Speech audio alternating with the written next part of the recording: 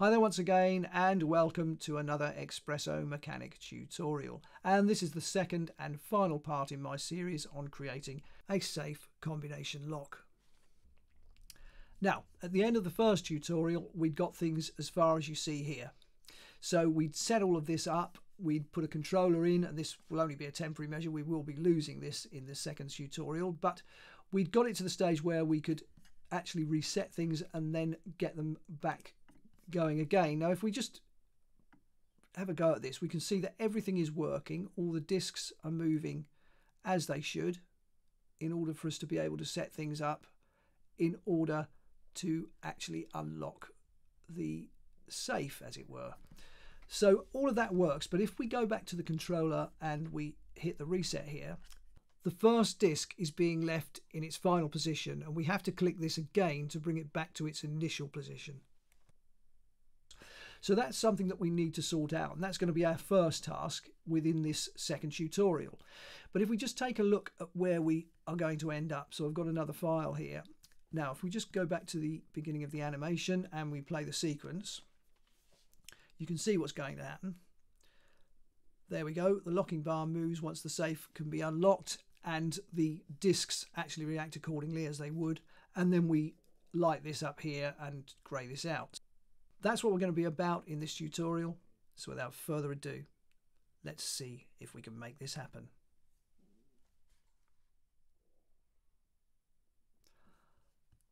I'll bring in a null and we'll correct this dial and disk 1 problem with this lag problem.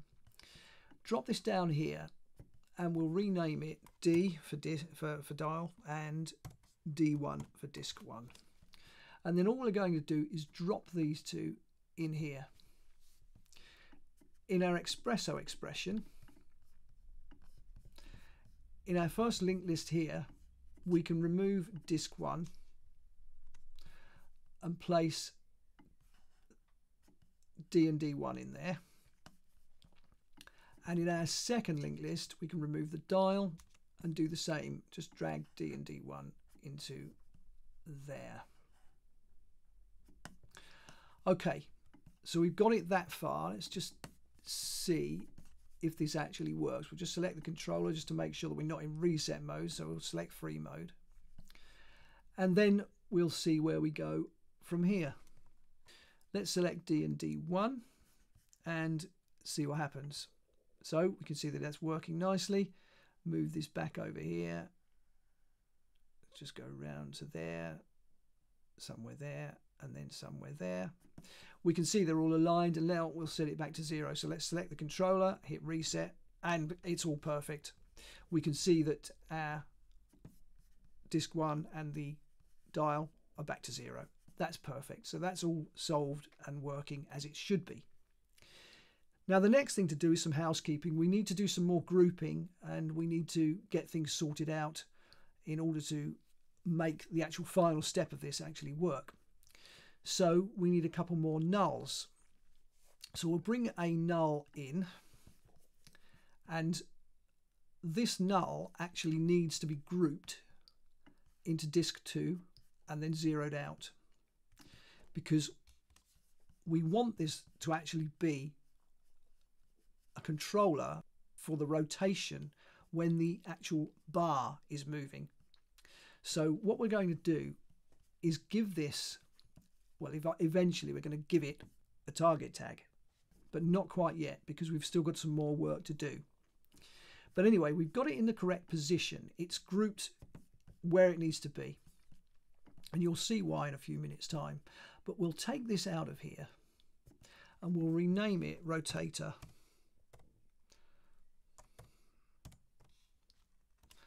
And then we'll create another null.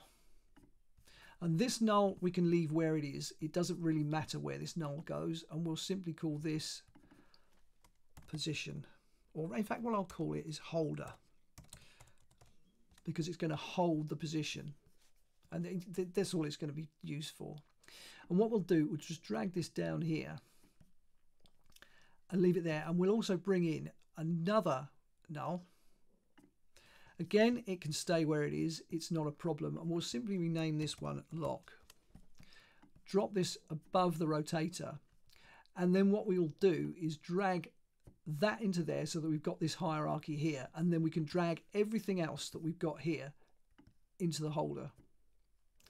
So that hierarchy is quite important. Okay, so that's ready to go for the next steps. Now, the next thing I'm going to do is actually drag, well, in fact, what I'm going to do with the rotator, what I can do is bring in a cylinder. We'll, in our object tab here, we will make this plus Z, radius 0.5 and length 6. One height segment should be perfectly ample, and we'll leave it at 16 rotation segments. We won't bother to do anything clever with it, and we'll drag this into the rotator and then zero it out. So we don't want it at -8, we want it there. Now, what we also need to do is take this out of here for now, and we need to actually make it rotate to around 36 degrees. Now, in order to do that, what actually we need to do is bring in another null, drop it into the rotator, zero out, then take it out of there, drop the cylinder into it. And then what I can do is move the cylinder upwards so that it's just above the discs. Let's just see where we are. Can go a little bit higher than that, somewhere around there, so that it's just literally just above those discs. And then with the null here, we can rotate this around its rotation B 36 degrees. So if we just type 36 degrees in there, and this is the position where I want the actual slots to be when the thing is able to be opened. Okay, so that's set up where it needs to be initially. Now we can drag this out of the null. The null has served its purpose now. We can just get rid of that. So what we need to do is command drag to create a copy of this cylinder here. And let's just go into our front view. So F4, hit H so that we can see everything. Now I want this just about on the 0 point there, and by eye that's fine. That'll do perfectly well for us. Oops, don't want to do that. Let's go back to our 3D view. So F1. So we've got the first two parts of our locking bar ready to go. Now we may as well make the actual side pieces for it as well. So we'll bring in a square, or a rectangle, as I should say. It is a square, but it's a rectangle if we use the official language. So we'll bring the rectangle in, and we'll think about grouping this. So we'll drop this into our cylinder and zero it out. It needs to be changed, I think, in its orientation. Let's just make it smaller first, though. If we make this 1.5 by 1.5, actually its orientation is fine. And then all we need to do by eye, if we just move this to somewhere around here, in fact I'll switch to my right hand view, so F3, object, we can see where we are. If we just bring that near the edge of the cylinder, that's perfectly good. And then what we can do, we're grouped, where are we? We're grouped into our, which cylinder have we got? Yeah, we're grouped into that. That's good. If we just zero out on the actual rotation, it's pointing towards this one, which is what we need to do. And then with the object tab, once again, what I will actually do is increase the width just to 2.5. That's fine for now. And then we can add rounding. That's done that. Just get a little bit closer so we can really see what we're doing. And with that done, what we're now ready to do is hit C to make it editable, go into points mode. And what I'm going to do is select one point and then Command A to select all points. Control, click, and optimize, because there are extra points in this that I don't want. So then they're now gone. And then we can select our 3 points here, go into our right hand view, or rather our front view, so F4.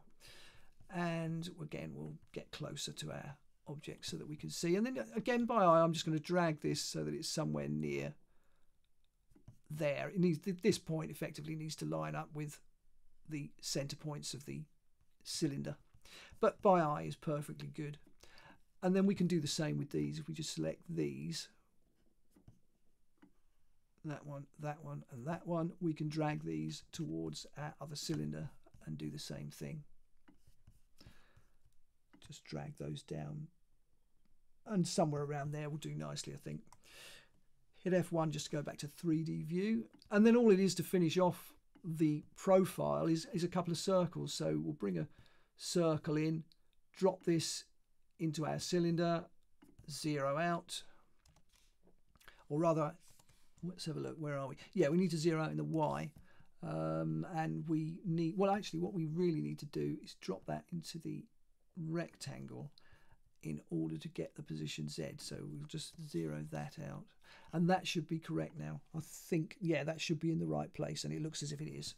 Fantastic. So all we need to do now then is, let's have a look. What have we got? Just turn that to 0, and then we can command drag to get the next one into position. They're all a bit big at the moment. They're far too big, so we've got to deal with that.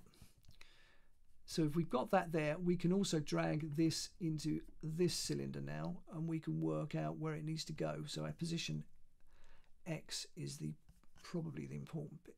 Let's have a look, see where we are. Just make sure that we get this in the correct place. Yeah, position, I'll just change the position X. That should be okay, as long as that's in the center of there, which it is. It's dead center. That's fine, that's perfect, that's in the good place. So we've got that actually sorted out, and we can just drag this under there. In fact, drag it out of there, make the two circles editable, and then we can, I think I'll put the rectangle at the top, select all of them, so shift select those two, and then we can connect objects and delete. So we've got a single profile now. Take this out of here for a second and drop it into, with the option key held down, and extrude. It's much too big. In fact, let's have a look, see where we are. Let's make that something like 0.3. Hold on a minute, there's something a bit strange going on there. What's happened there? That's really odd. Let's take that out of there for a minute. What on earth has happened there? What on earth has happened there? Let's take that back. Oh, I see what's happened. Oh, of course, I'm an idiot. The circles are too big, aren't they? They both need to be much smaller. They need to be 0.5. Now we might stand a chance. See. Connect and delete. Take this out of here. Drop that into an extrude. That looks more promising. Object. Yeah, that looks much better. Okay, we've got somewhere now. Let's just make that much smaller, something like 0.3. I think we'll be fine for that. Yeah, I would think that will work. As long as we're outside the discs, let's just double check. So F3, H. Yep, we're just outside of it. You can see there's a gap. That's fine. Go away. Brilliant. So we've got that part made, and then all we need to do is command drag to copy. And then we can drag our second one into position. Again, I'll switch to my right-hand view, so F3, just to make sure of where I am. And that can go around there, and that's perfect. Okay, great. So we've got the actual elements that make up our locking bar. We just need to finish off. I'm just going to put a polygon in there. If I just grab hold of, let's have a look, see where we are. A polygon. I want it to be a triangle. We'll put it in +Z. It needs to be much smaller, of course, something like 1.5 by 1.5 as a starting point. And then we can drag that into position, drag it over here. And we need to rotate it through 90 degrees, clearly. Let's just, in fact, drag it into cylinder 1. And what we'll do is zero out the X and Y. And the Z, we'll make, well, we might as well zero that out, actually. And then drag it back until it's somewhere there. And then all we need to do is rotate that through 90 degrees. So let's zero that out. And let's just rotate it in fact, what I'll do, where I've got, let's just pull that back a minute, where I've got the thing at 36 degrees, if we just minus 36 plus 90, that's, yeah, it's the opposite way round, so we should have said minus 90, minus 36 minus 90. Let's see what we get now. That's better. And then we can just drag that over here. It's a little bit small in the width. I think it's either the width or the height. Let's just do the height. Just make that slightly bigger, and then we can bring that over in here, and that'll be fine. That'll work as a pointer. That's perfectly good. I'm not going to go too crazy with this. I'm just going to group it as it is and just leave it there. The next thing to do is group everything else that we see here into cylinder 1. So let's get a hold of these, drop them in, and drop our cylinder in. And then we should be able to rotate now, and everything will work. So if we move this through rotation B, we can see that everything is going to work exactly as it needs to. Fabulous. So that completes the lock bar mechanism. Now, one thing I will do, let's have a look, see where we are. These here, I'm just going to make them a little bit more detailed. I think the splines are a little bit dodgy. Let's just see where we are here. And we've got uniform splines, that's fine. Number, we just increase that. If we increase that to about 50, we'll get a nicer result. It just gives us a much smoother result round there, which is good. That's what I'm looking for. Okay, great. So that is all looking very good, and it's ready to go. So let's move on from here. The next thing we need to worry about is the orientation of this rotator. Now, I'm going to select the holder and drag it out of the rotator, select the rotator again, and this time, because we've got the cylinder here set up and we've got the locking bar all ready to go, what I'm going to do is give the rotator a target tag. And it's going to be targeting this cylinder. So where are we? Let's have a look, see where we are. We've got the cylinder here. This is the cylinder that we need. We're going to rotate to face that. And we can see that it's already changed its orientation. If we select our axis tool, we can see that it's looking along its z-axis at this. Fantastic, that's what we needed to do. And then we can drop the holder back into it. And that now won't be affected. So our rotator is looking there, our holder is where it should be. That's fine, and that's why we've done that hierarchy the way we have. And the lock is there, and we can use that basically to position. Well, ultimately, we're going to group everything into that lock null, and we'll be able to move the lock mechanism anywhere we like in the scene. That's going to be our ultimate goal.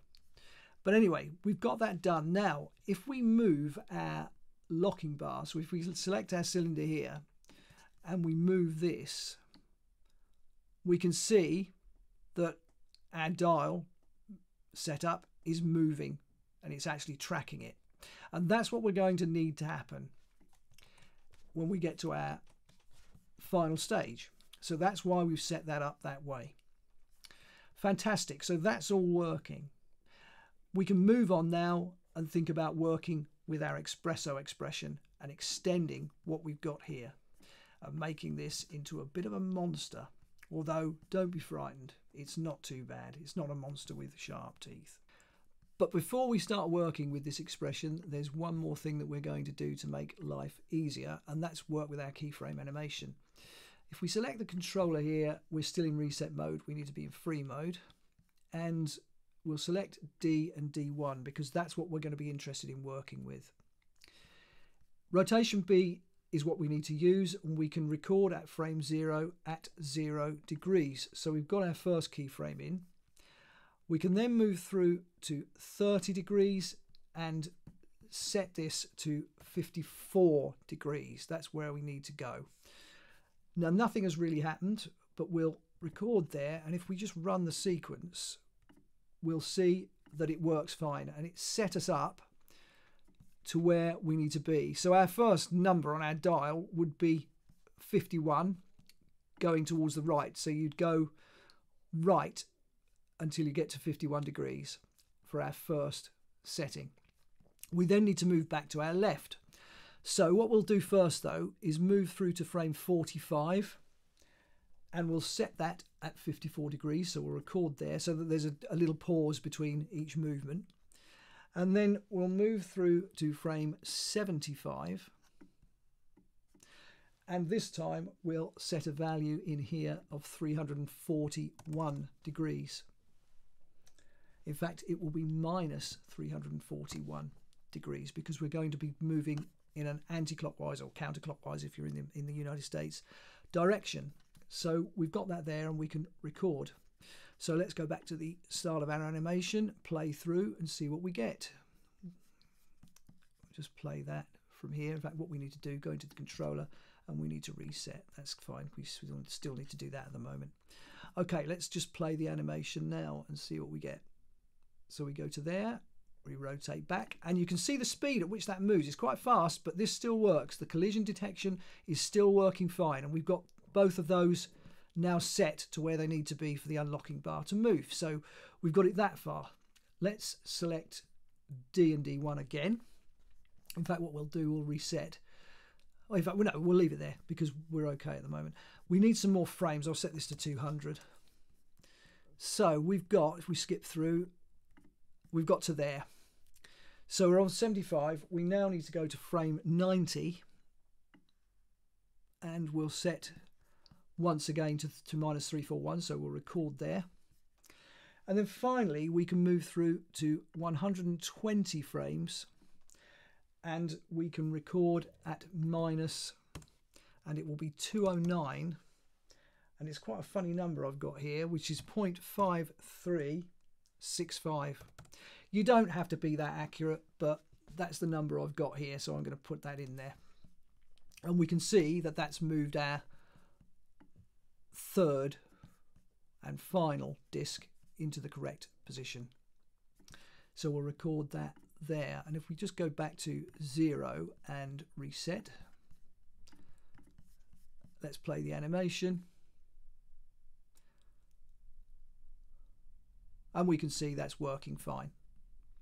Great, so that's our keyframe animation all set up and working out for us.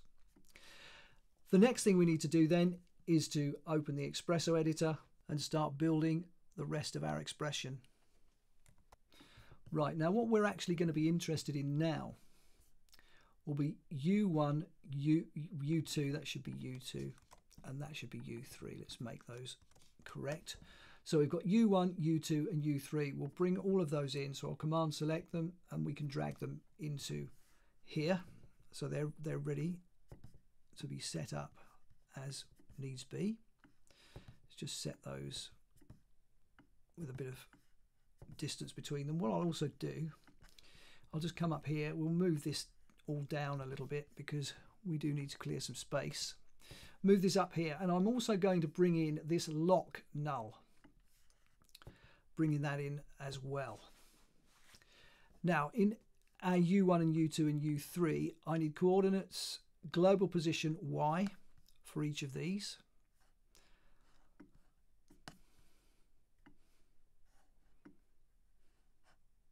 And finally with the lock, because it's not parented, I can just use position Y. Those are ready and set up. Just make those a little bigger. Fantastic, so we've got it that far. The next thing I'm going to do is bring in 3 math nodes, and they will be set to subtract in their function. So let's just command drag to copy another couple of those. Set these up. And what we need to do is plumb each of our global position Y output ports into the input number 1s of each of these. So we'll just get a hold of that if I can. Let's got that in there. Grab a hold of that one and plumb it in there. And then finally we can connect the output of the lock to the input 2s. And the reason we're doing this is because we want to be able to ultimately move this around. So we want to be able to grab hold of this null and move this anywhere we like in the scene and for everything to work. And in order for that to be the case, we must subtract the position Y of this lock null from the global position Ys of each of these. If we don't do it, you can move it in the Z axis, you can move it along the X axis, and everything will work fine. But if you move it along the Y, it won't work. So that's why we're doing that. Moving on from here, we need 6 compare nodes. So we'll bring one in. So logic compare. And we'll copy this 6 times, and then we can think about setting it up. So we've got 2 there. Let's just command drag to copy another 2, and command drag once again to copy another 2. And now we can think about what we're doing with this. Now, what we're actually interested in is the position Ys, because we've got them here, of our U1, 2 and 3.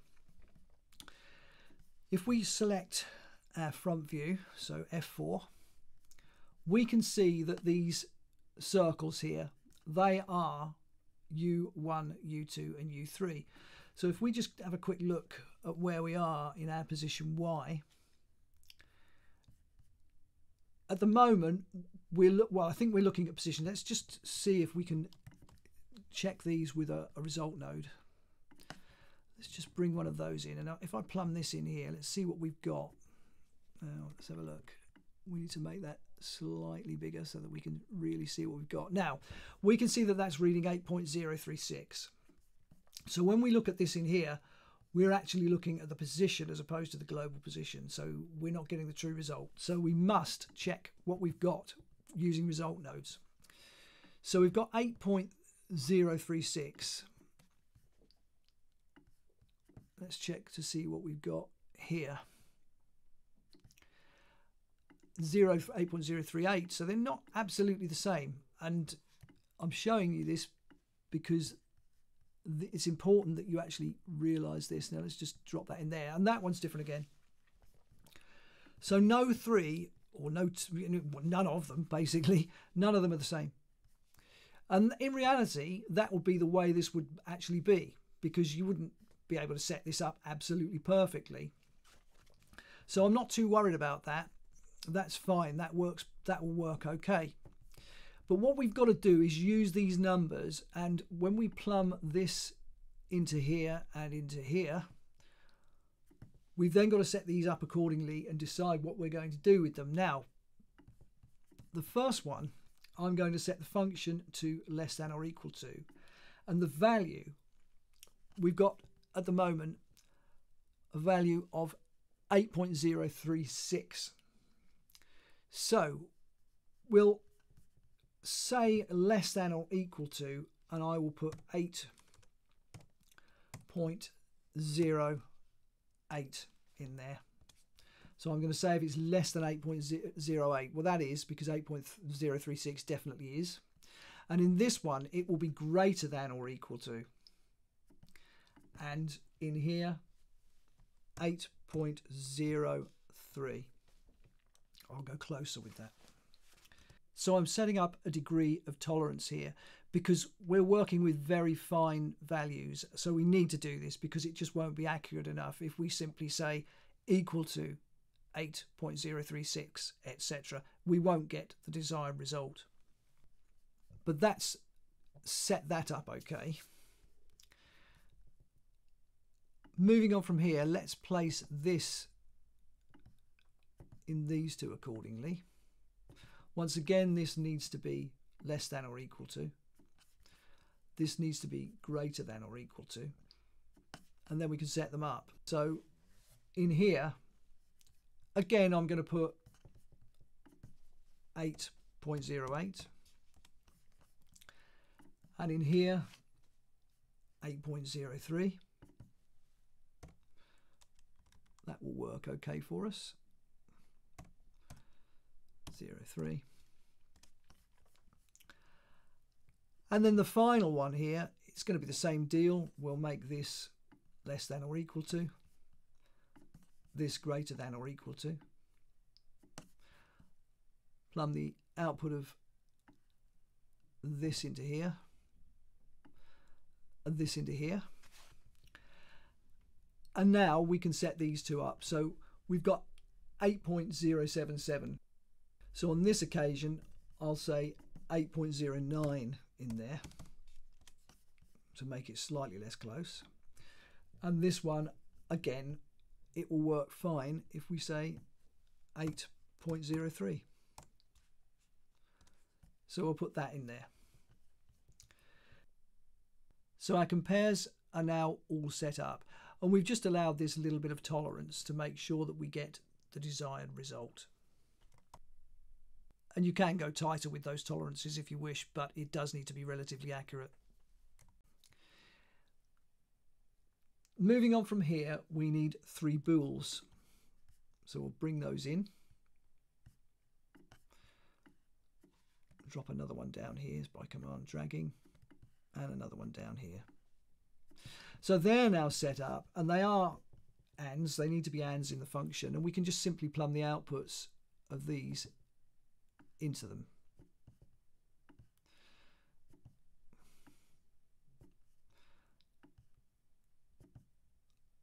And we've done that part. We can command drag to create another one, and this needs 3 inputs. And we can place this here and plumb the outputs of each one of these bools into here. So what we're saying then is once all of these conditions are satisfied, so this and this, if our U1 is between these 2 values, U2 between these 2 values, and U3 between these 2 values, all of these will be true, and then we can plumb these into here, and then this, when all of these 3 are true, the output of this will be true. We'll get a 1 at the output. That's what we're looking for. So let's see where we are. If we just remove the results now, we don't really need them. We'll just take the last one and we'll plumb that into the output like this. And at the moment, we're getting a 1. And of course we will, because our disks are in their final positions. But if we reset things, if we select our controller here and we reset and go back into free mode, let's see where we are now. If we select animation refresh, just take that away for a second, plumb that into there, we can see that we're getting a 0. We've got a 0 at the output. So that's all working as it should. Let's just see what we can see, just make sure everything is set up the way I want it to be. Yep, I think we're okay. Move this over a little bit further, move this out of the way, and let's just run the sequence and see what happens. So we're running through. Oh no, we're not actually, because we've reset. We need to be in free mode. Let's just run back to the beginning. Let's play through. And there you go. You can see the number 1 appear when all of the nulls are aligned, U1, 2, 3. So that is working fine. That's doing exactly what we needed to do. The problem with it is that if we get a hold of our bar, we want our lock bar. So in fact, what I'm going to do with my cylinder here, I'm going to group that into a null, and what I will do is just drop everything out of there for a second, just put it there, and then this null, I just want to set it to 0. Okay, and then bring this up to the top, drop everything into it, and we'll call that lock bar assembly. Okay, so that's all set up. That's zeroed out. Now if we get a hold of this, if we start to rotate this, or we'll rotate it in the correct direction, we can see, as soon as those discs start to move, we get a 0 in here. Because of course these are no longer true then, because the numbers just don't add up, they don't work out. So this will only be true for a very brief moment in time. That's all this is going to be true for. But we need a 1 basically at the output of this constantly, and we can't do that here. So how are we going to go about doing it? Well, if we just reset, what we're going to do is make use of a very, very small amount of Python. So we'll bring in a Python node, and now we can think about what we're going to do with this. So if we get a hold of our Python node here, we can start to think about the input and output stages. Well, we just need to delete all the ports and start from scratch because we need integer ports. So we'll bring in 2 integers at the input stage and another at the output stage, and then we can rename them. So we'll rename this port and it will be frame. Our second port will be trigger, and our output port here, we will rename this start. Okay, so we've got it that far. Now, frame, as you can probably guess, we're going to be using with a time node. So I'll bring the time node in. Let's just bring that in. Now, this time node is going to have 2 uses, so we'll bring in the frame port and we won't remove the time port because we are going to be using a monoflop and we will need that time port to work with that. Okay, so we'll connect the frame to the frame port of the Python, and then we can think about where we're going from here. Now, this bool here, this is going to be the trigger, so we'll bring that into trigger, and then we can think about working with our code. We'll switch to a scripting layout. Just clear this out. We'll select our Expresso again, select the Python node, open in editor, and we're ready to start work. Just leave that over there. Okay, we'll take this line out because we don't need it. To our global variables, we'll also add another called bool, and it will be bool with an E on the end because bool is obviously a function now within Python, so we can put an E on the end of that and we're okay. Now, next thing we need to worry about, we can say if frame is equal to 0, bool is equal to an empty list. And we can also say start is equal to 0. So when we're at frame 0, we want to clear the bool list out and we want our start value here to be 0. Moving on from here, if trigger is equal to, and it will be 1, so if our bool here has presented us with a 1, we want something to happen here. We can then say if len brackets bool is less than 1, bool dot append, and it will be 1. So we simply want something placed into our bool list. I've put 1, could be 100, 1,000, could be anything, but I'm just going to use 1. We can then say if len bool is equal to 1, start equals 1. Okay, and then we can simply finish this by saying else start equals 0. And that's as much as we need to put in there. So when we've got something in our bool list, we want start to be 1. And of course, as soon as this outputs a 1, that's going to be appended to our start list. So it's stored and it cannot be removed until we're at frame 0. So that's going to force a number 1 to come out of this port for the rest of the animation. And that's what I wanted to do. I couldn't do it here, but I can do it with this Python. And that's it. That's the Python done. So nothing too painful there. We'll move on now and think about the rest of the Expresso. the first thing I'm going to do is just make this window a little bit bigger. Let's just make it maximum actually. What we can do, let's have a look, see where we are down here. Right, okay, the first thing to do is bring in a compare. So we'll bring in a logic compare. If we let's make that 100% again, that's better. Move this over here. Now, its function does need to be equal to, and it does need to be equal to 0. Now, it's going to be driven by the frame port of the time node. So we'll plumb that in there. And then we can place this just here and think about what we're actually going to be doing with this compare. Now, if we, let's have a look, let's just make this bigger once again.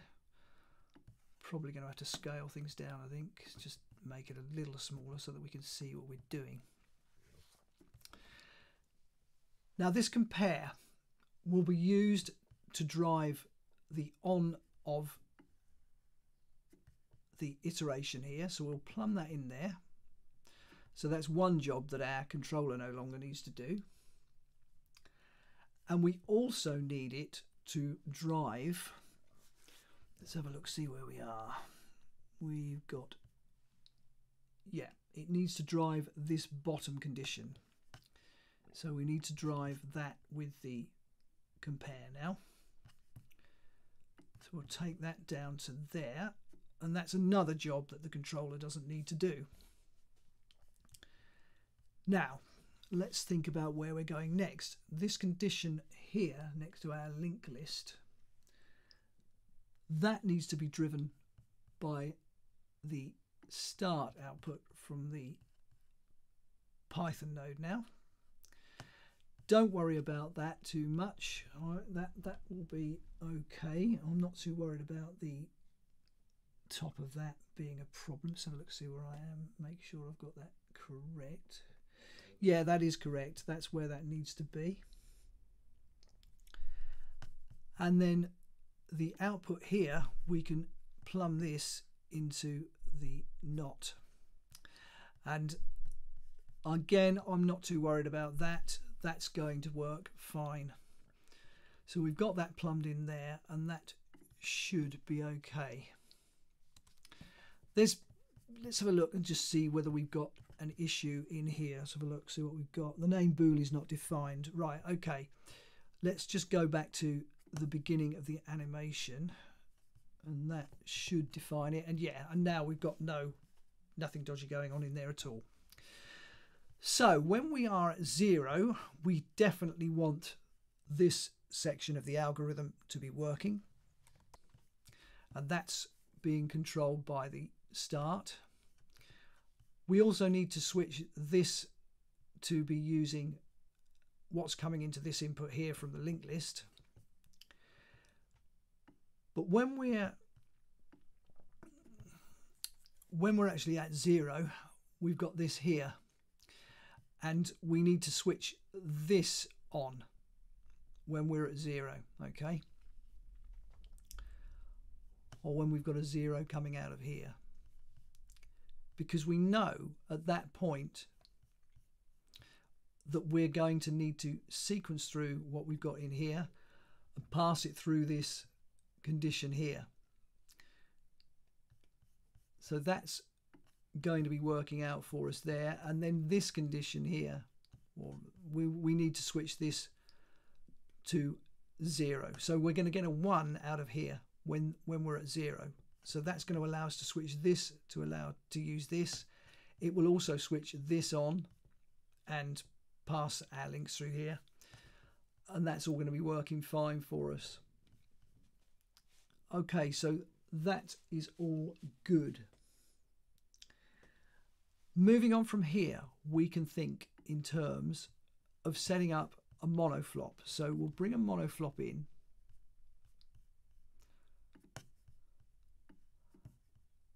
Output from our start will be the trigger for it, so we'll just bring that into there.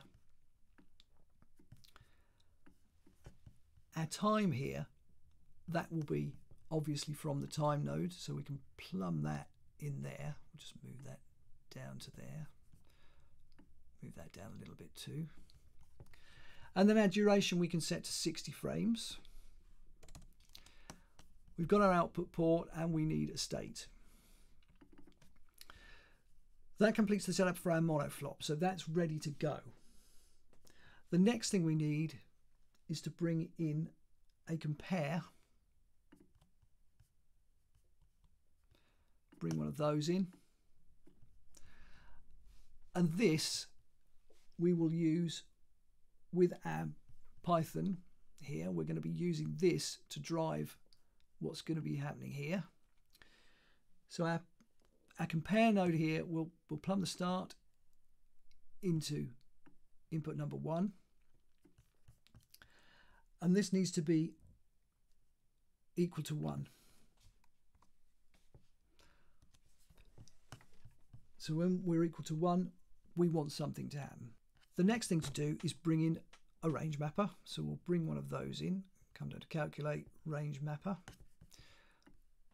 And this, we can plumb the output of the state here into the input. Just bring that up there. And then we can work out what we're going to do. Now our input range, the data type does need to be real. The input range is usually defined. We can leave that as it is. The output range needs to be degree. So our input range is 0 to 1, so we can leave those as they are. And we need 0, and this what we need is minus 18.4 in there. And then we can simply put a basic ease out, ease in curve in there. We can just leave that as it is. We don't need to do much more with that. Okay, fantastic. So that's our range mapper set up.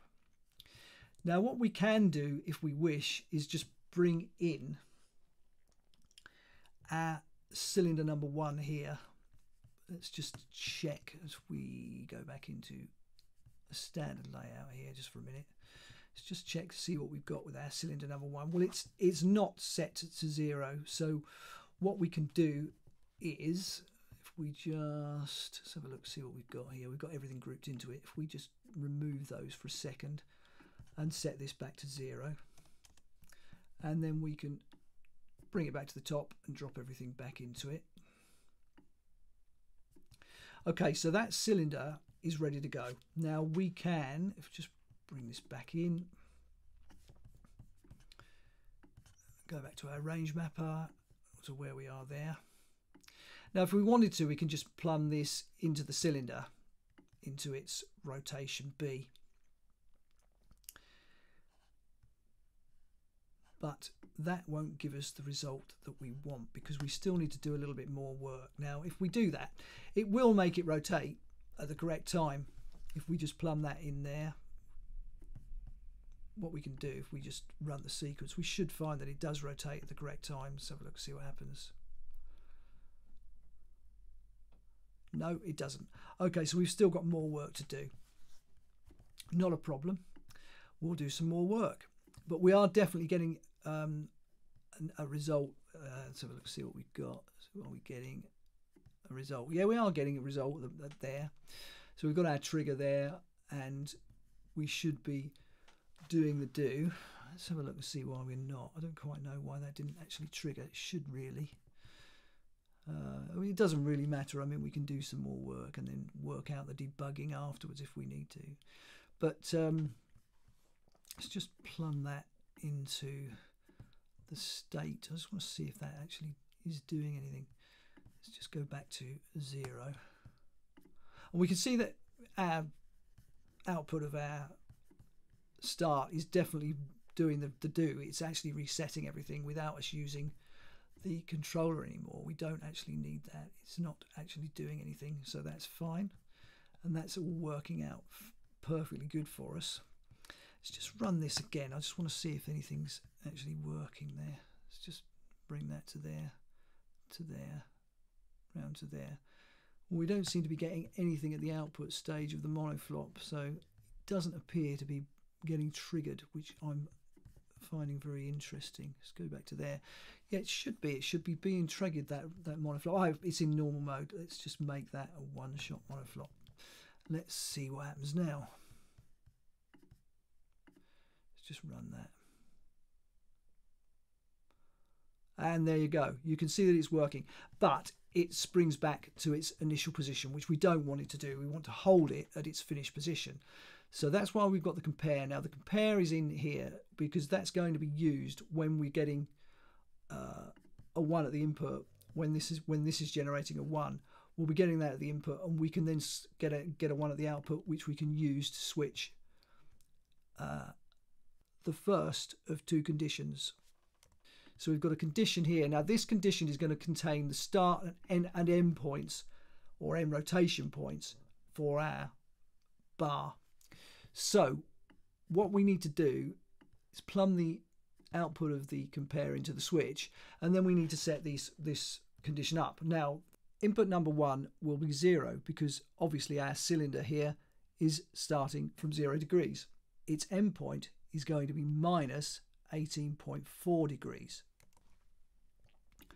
But we can't express that in degrees unless we want to plumb a degree node in. We actually need to use radians. So what we're going to place in input 2 here, I happen to know that minus, and it will be 0.3211.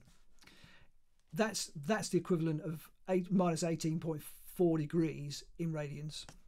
So we need to place that in there. Moving on from here, we need another condition, so we'll command drag to copy this one.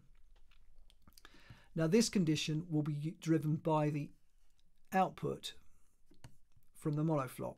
So when that's 1, we're going to switch to here, and we're going to use the output of the range mapper. When it's 0, we're going to be using the output of our first condition. And this piece of logic here is going to allow us to control what happens with our cylinder. We can then just place this over here and output the result from this condition into cylinder 1's rotation B. Now if we just close this briefly, go back to the beginning and run the sequence again, we should find that things work properly. And they do, and you can see that the bar is being held in its final position. It's working perfectly. Just drive that through there and stop, and we can see that that's held, and everything is reacting as it should do. So that's fantastic. That's all working. Let's just open this up because we've still got some more work to do. So we can just take this result away from there.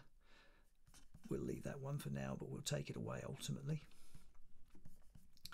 Okay, great. So that part of the algorithm is now working. So the bar is moving, it's doing its job. But there may still be a little bit more work to do. For a start, we need, let's have a look and see where we are. Do we need to do any more? Let's just bring that back to the beginning. Let's just take this back to 3D mode. Let's just see where we are. So that drops down to there, and it's staying there. Okay, that's absolutely fine. So those are being held in their final positions. That's really good. So that's all working as I need it to. Let's have a look, see what else I need to do. Do I need to do anything else? I may not need to. Let's have a look. In my original, I did do a little bit more work. I'm just looking at this and thinking, do I actually need to do it? Let's have a look. Let's just move that down to there. It may be that I don't need to do any more with this part of the algorithm. It looks as if that's going to work the way it is. So if that's the case, I'm not going to do any more with that. Let's just run this through. What I'm going to do is, in my animate here, in my play mode, I'm just going to make that simple and just move that through. Well, I mean, I don't think I need to do any more there. That's actually doing exactly what it needs to do. Let's just run that to there, to there. Down we go. Yeah, I mean, that's perfect. That's doing exactly what it needs to do. So I don't actually need to do any more work. That's working absolutely smack on. And if we run the animation or return the animation to 0, everything gets reset. So yeah, that's as much as we need to actually do with that part of the algorithm. Down it goes and it stops. Yeah, that's fine. We don't need to do anything else. That's beautiful. Right, so the last thing that we need to do to finish this off is just bring in some text splines. So we'll bring in one of those for a start. make this just 1 centimeter, and we can bring it over here. Just get it into the correct place. So let's go into our front view, so F4. Just bring this down so that it's somewhere there. Let's just see where we are in our top view, F2H, and we can see that we just need to move this over to here. In fact, let's have a look, see where we are. We just need to make that positioned in our position Z. Where are we? Yeah, I think that's okay actually. I think that's, we just go back to our 3D view. Let's just see where we are. Yeah, I mean, that's going to be okay, isn't it? That's looking good. Just bring this up to here, and we can change the font. We'll change that to, I've got quartz in here so that it looks like a digital readout. So if you haven't got quartz or you've got something similar to it, just select that particular font, type the word locked in there, and then we can command drag to copy, type unlocked here. That's perfectly good. That's looking fine. So we've got those two. And then all we need to do is drop both of these into, by holding down the option key, extrudes. They can be just 0.2. They don't need to be much more than that in the offset, and we'll leave everything else the way it is. So we've got those two ready to go, and this we can call locked, and this unlocked. So they're great. The next thing that we can think about doing is with the lock bar, we'll drop this into the lock null, and we'll also drop these two in there as well. The outer ring, we can also drop that in there. We'll just drop that above the rotator. So all of our elements are now in here, and if we move this, we should be able to move it anywhere and play the animation, and everything should still work, and it does. That's great, fantastic. That's all working perfectly well. So let's just zero that back out. Fabulous. And now all we need to do is work with changing the colors of these. We'll select the Expresso null, bring in a final Expresso tag, just move this over here. So we've got, this is our first, this is our second, and this is our third. We can make this a lot smaller because we only need a few nodes in this particular expression. First thing we need to bring in from our lock bar, we need our cylinder 1, bring that in there. At the output stage, we just need rotation B. We need to compare our rotation B, so we'll bring in a compare node. We need to compare this to, and once again it will be minus 0.3211.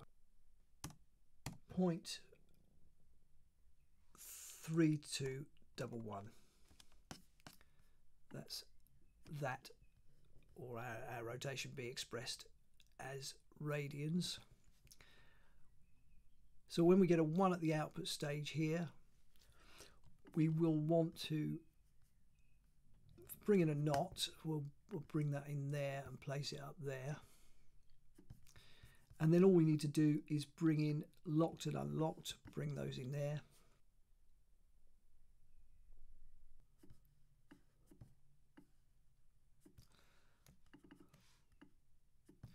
And then at the input stage here, we just need display color. Okay, and our colors, we need to set those up. So locked, in our basic here, automatic and added display color will need to be red. And for our unlocked, we need green. So those are set up there. We'll plumb this into here and plumb this into here. And at the moment, unlocked is grayed out, which is correct. Let's just close this down, run the animation sequence, and let's see what happens.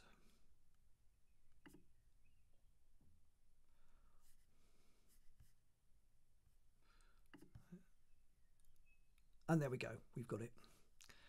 So that's fine. Let's just run that again just to make sure everything is working as it should. And there you go, perfect. So that's all working, and that's our final expression complete. And that's all you need to do there to get that to work. Okay, fantastic. So we've got it all working exactly as it needs to. And that is how you go about creating a safe combination lock. And that about brings us to the end of this series. And as always, I really hope you've enjoyed doing this tutorial. And if you've done both parts, I really hope you've got something out of them and that they've given you some inspiration and some ideas for things that you can use within your own projects. And if you have enjoyed the video, then please do give it a like. And if you haven't already, please subscribe to the channel, leave a comment, and of course, ring the bell. And wherever you happen to be on social media, please do share this video, because all this good stuff really does help keep the channel moving in the right direction. But anyway, that about brings the curtain down on this one, so I'll see you very soon on the next tutorial.